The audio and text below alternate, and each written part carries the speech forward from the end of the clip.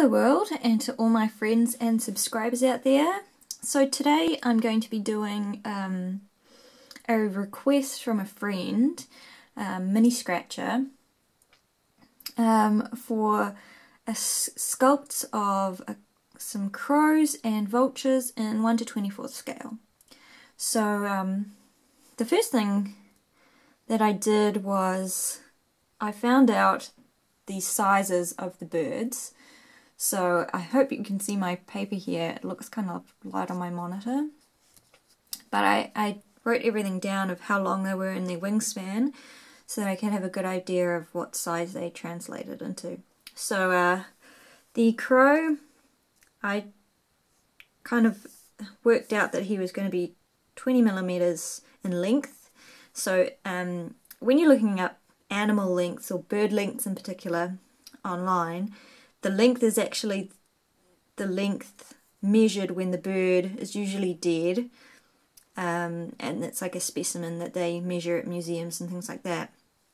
So to measure the length of a bird, you kind of go along the backbone and you would use a measurement as if it was lying straight on its back with its beak on the ground straight behind it, and its backbone was a straight line from there. So that's what I've done with the crow here, and you can see that's why he doesn't quite make it up to the very top of the 20 millimeters, because his beak's down. If his head was facing up, that's when he would reach the 20 millimeters. So I did the same thing with the vulture here. I can't remember what kind of vulture this is, sorry. It really does depend on what you want. I just had a look at some pictures of vultures. I actually drew a few kinds of vultures just to get a feel of what they look like and how they looked and moved and what colours they were and things like that. So definitely if you're going to be making a model of an animal, birds, that you should really look up a decent amount of reference material.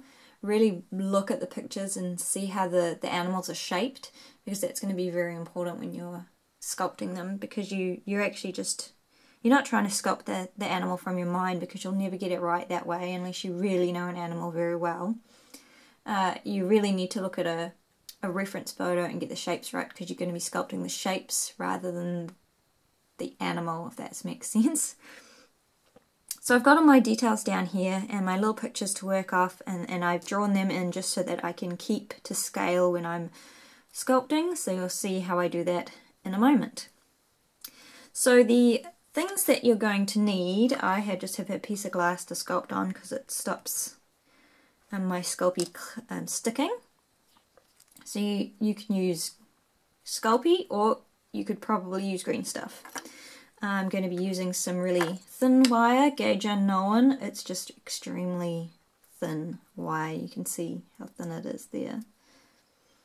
And a little bit of a bigger gauge. This could be closer to 20, I'm not entirely sure, but it's quite a bendable wire, the same wire I use in my other sculpting videos. I'm going to be using an X-Acto knife, some sculpting tools, a blade, and some wire cutters to cut the wire, or whatever you have lying around will be fine if you don't mind damaging your scissors or something. So if you don't have sculpting tools, I'm just using needles here that I've made into my own sculpting tools. You can see those very well. One's a hook, one's just a sharp point, and then I've got a bigger blunt needle and another pointed needle. And they're just at the end of some old pencils that I stuck them on the end with some clay. Okay, so let's move on to the next step. Okay, so the first step, you're going to need a base to put the bird on, because you are going to want to hold it by something, and you are going to want to have something that you can either stick in the ground for the bird to be placed, or put it around a small twig or something to make it look like it's in a tree. You're going to need something. So I've got a piece of wire here that I've bent in half, and I'm going to make kind of a twist at the top where the loop is. So the clay will have something to grab onto, because most of this is going to be outside the bird.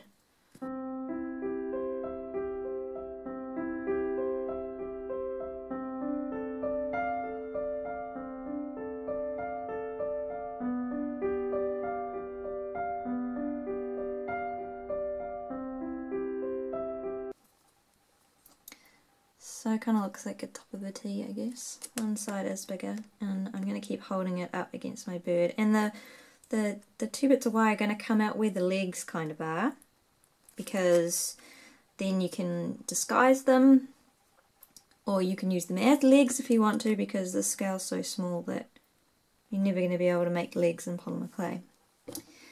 And for them to work or look realistic in any case.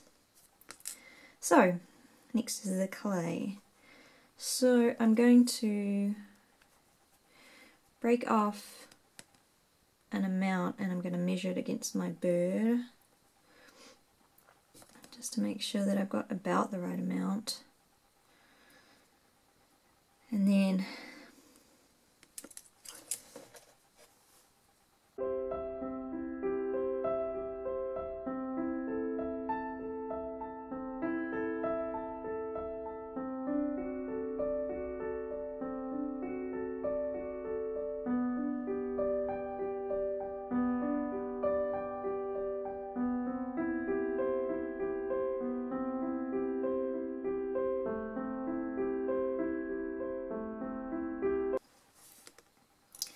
okay, so I'm not going to put the head on yet because the chances of me squishing it are quite high. So the next thing I'm going to do is get the wings, shape of the wings. So I've got my picture of my bird here, which is a great guide, and I'm going to use that to kind of get my wing shape. And I'm going to flatten a piece of clay. I'm actually going to cut the wing shape out because it's going to be the easiest way for me to make the shape of the wings. But first I'm going to flatten it out rather than rolling it on the glass, because it will be a little bit difficult to remove. And I'm going to use my X-Acto knife to measure against the picture and cut it.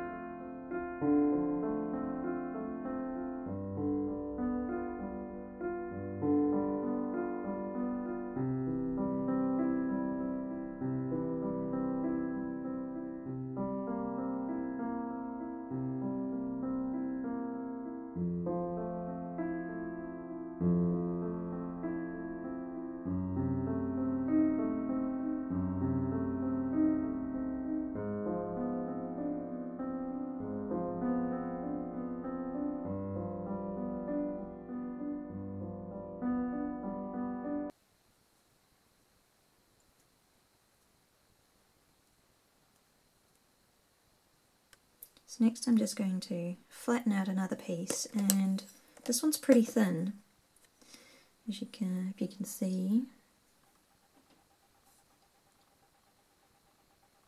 how thin that is. And what I'm going to do is cut it to the shape of the tail when it is flared out. Let me just get everything back to where it was. When it's flared out when the bird is flying. So if you can see down here, I've drawn a little picture of a bird kind of flying, looking down at it, just that I could see what kind of shape the tail would be. And it's kind of like a fan, so...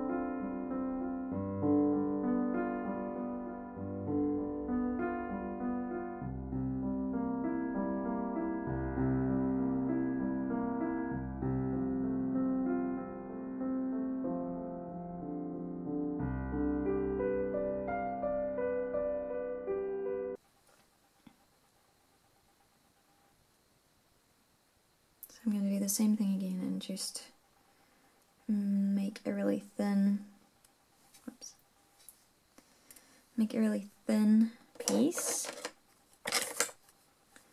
One end's kind of thicker,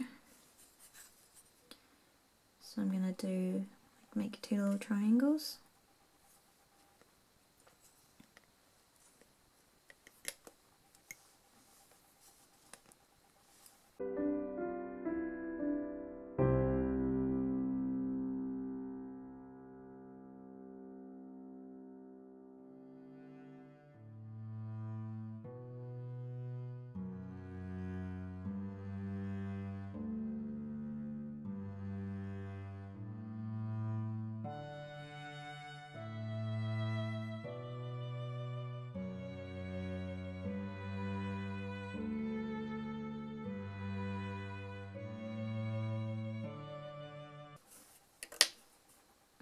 So same thing with the second one, we're just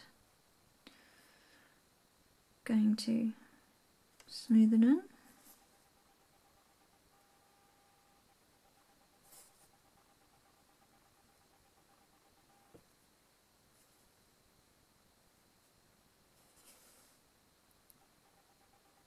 Okay, now it's starting to look a little bit more like a real bird. Okay, so next is the head for this little guy. And his head is super tiny and his beak is super huge. So I'm going to do the head and beak in one. See if we can get the right amount here. Okay, I think I have the right.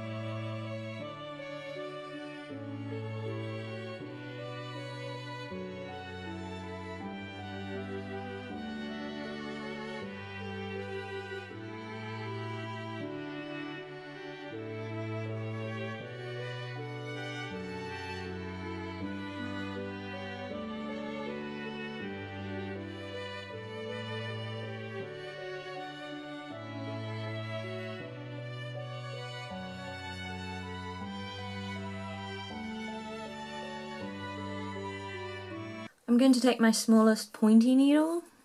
This is just a sewing needle, like I said before, that is just in the end of a pencil. And I'm going to put some texture on the sky. So I'm hoping that you're going to be able to see this part. So the first thing I'm going to do is put some long feathers on his wings. So all I'm going to do is do lines down here, just to indicate long feathers.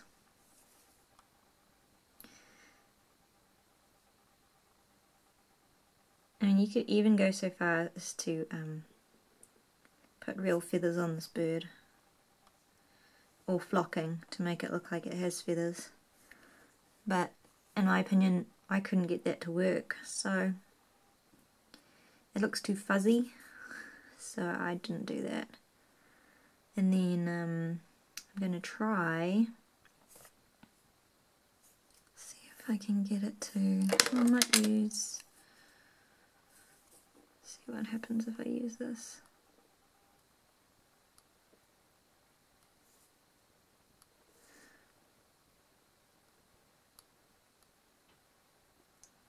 Yeah, that looks pretty good. I'm just pressing it in just to, looks like little dots actually. I don't like that now. I've got a little tool that's got like a little sharp point. Oh, that might look a little bit better.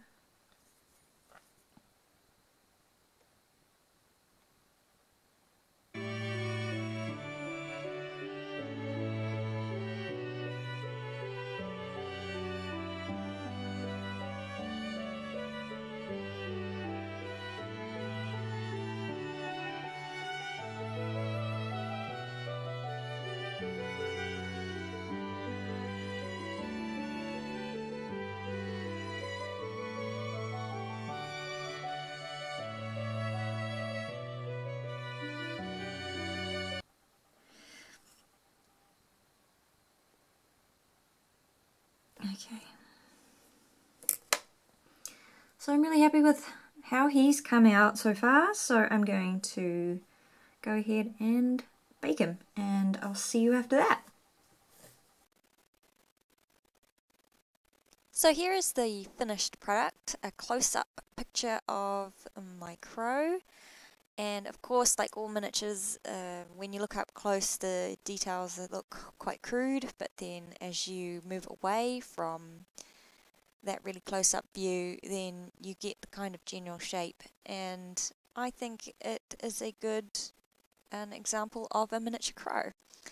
So all I did was I painted this crow in a grey colour to symbolize the lighter feathers, and then I just painted the dark marks and darker patches of feathers over the top, and then I gave him a couple of highlights.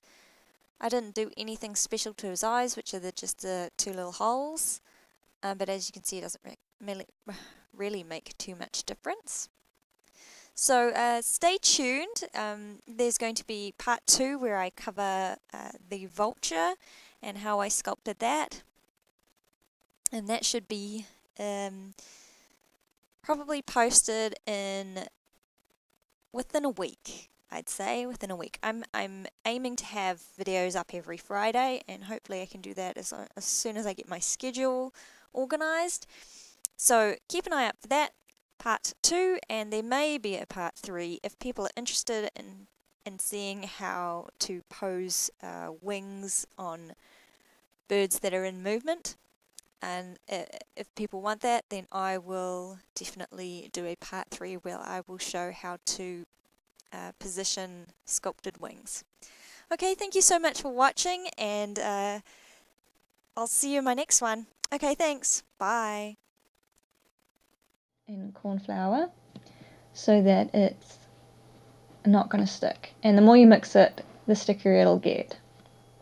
So basically why I'm adding the corn flour is that silicone actually cures through moisture in the air.